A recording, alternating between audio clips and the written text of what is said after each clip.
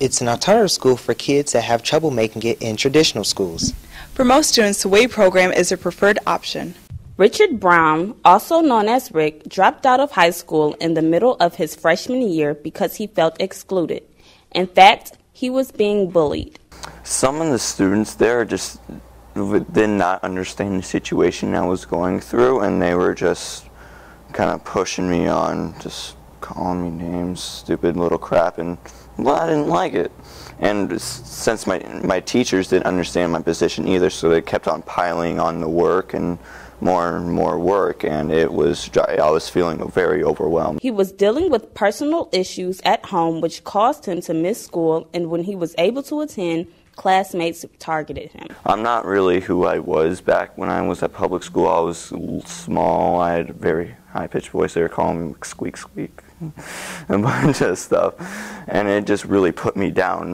None the fact that I've already had so much on my hands already, it just really made me feel bad, and I really don't want any other kid to feel like I did.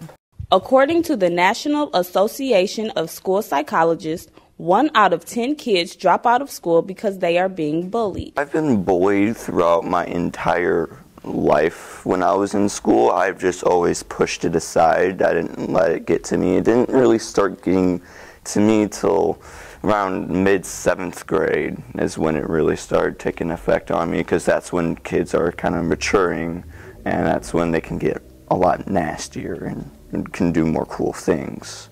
And that's when it was starting to get really bad, and I felt really out of place. Knowing that being a high school dropout would not provide him with many career choices, Rick found an alternative program, W.A.Y, which stands for Widening Achievement of Youth.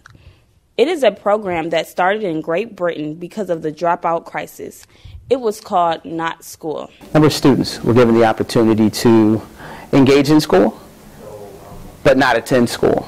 So there was the creation of an online environment, and within that environment, students were given the opportunity to interact with one another, as well as with an online mentor and an expert. In that online environment, those students completed their high school experience. If this school wasn't an alternative, I would most likely still be at home. I would probably still wouldn't be in public school. So this program has really helped me out in my life. And I'm planning on going to college right after this. Once a kid who thought he had no future, Rick is now an aspiring video game designer and says he has learned a lot from his bullying experience. From my bullying experience, what I've been through, I've kind of realized that, I mean, any kid could be like I am.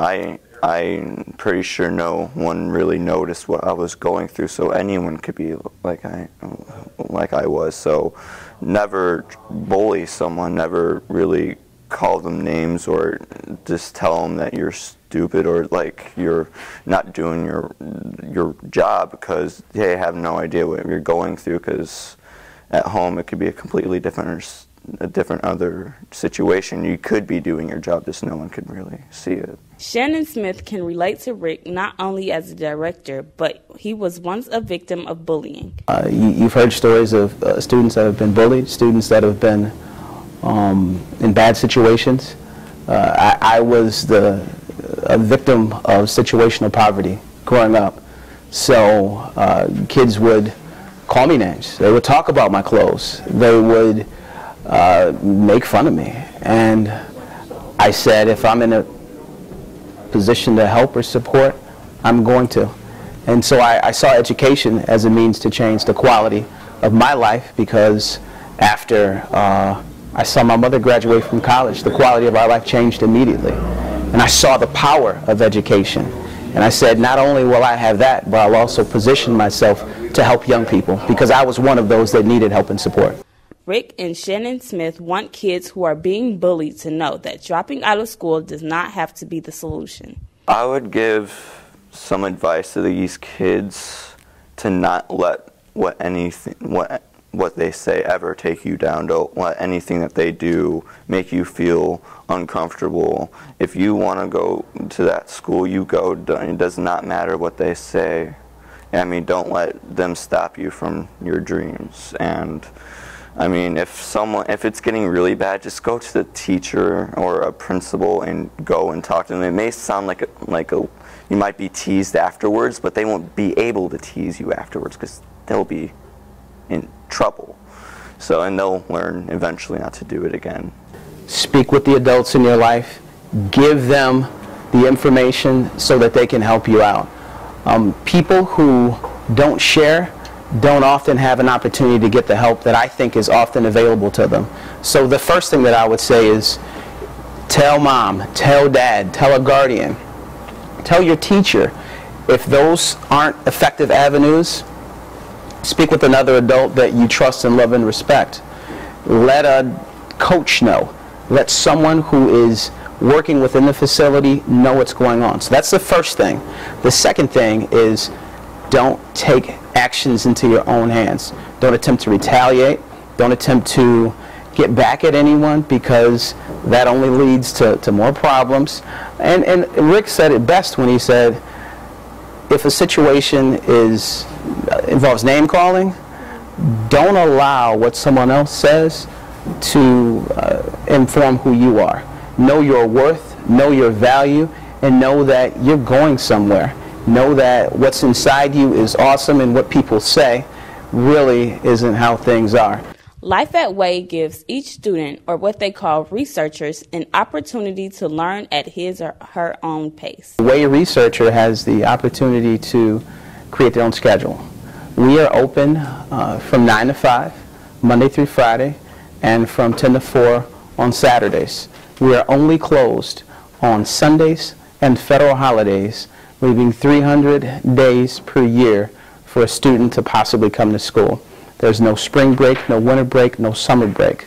We are here and available and open because we work for students. So the average day starts when they come in, and we engage them not only in opportunities to support them online, but here is really a more than experience. And we provide our researchers with an iMac desktop and internet connectivity at home. But here in this space, we provide them with awesome experts who are certified in their content area, who engage them in highly interactive and innovative, we call them workshops or lab activities.